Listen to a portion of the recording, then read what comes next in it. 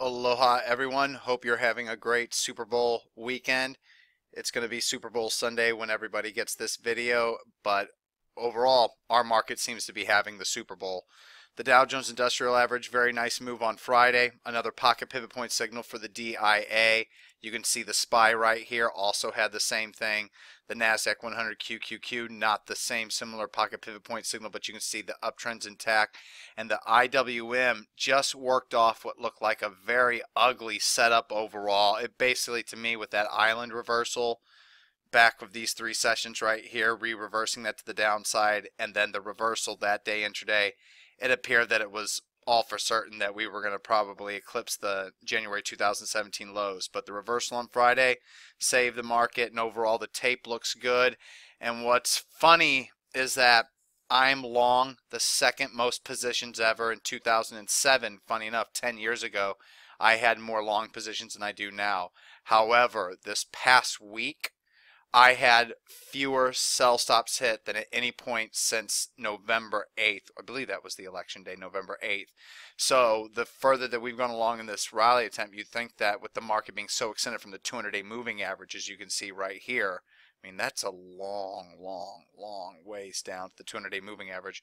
You thought that I probably would have had more stops hit, but on Friday, there's only one end-of-day sell signal, and that's the immediate hedge signal in TVIX. I got in a hedge signal in TVIX on Thursday. Friday morning, got to fill at 513, and immediately cut my final loss on an end-of-day basis of 511, but intraday only half. Now, let's say I have 100 shares. Now, I personally have 50 shares of TVIX left. I move below 5, I'll have 25, and I will do that till I have 1 share left of this hedge, because the volatility hedge can really jump when it jumps. But with the rest of the hedges, when they fail, they fail. FINZ, whenever this one hits below this low right here, I'll be gone at FINZ.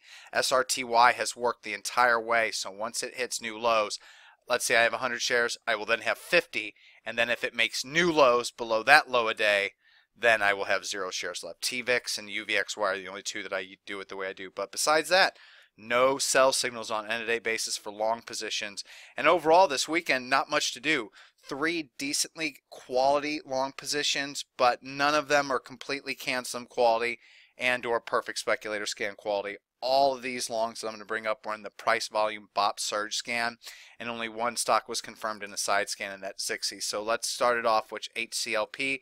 HCLP, pocket pivot point signal on heavier volume with a small surge in BOP to a higher green level right off the 50-day moving average and breaking out above the recent resistance.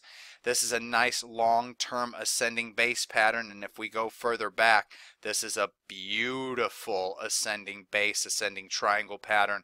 If we can get a measured move again, which I don't think we can, but let's say we can get another measured move from April to the January highs, let's say we get half of that, we're still looking at right around, nearly about a 200% gain on the stock. So I'll take that any day, but even if I only get a 25% gain, that'll be well worth it. That still gives me over a 4-to-1 reward risk ratio with HCLP.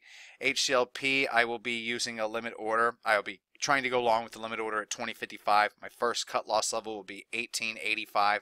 My final cut loss level will be a close below 18.20, which I believe is all the way back here. It'll be the low of this base. Yep. So 18.20 will be my final stop on HCLP. Then there's Russia. Not the country, but the stock, Rush Enterprises. Rush Enterprises, you can see on a Zoom 3, very nice. Getting a little bit closer, though, on a Zoom 4 and a Zoom 5.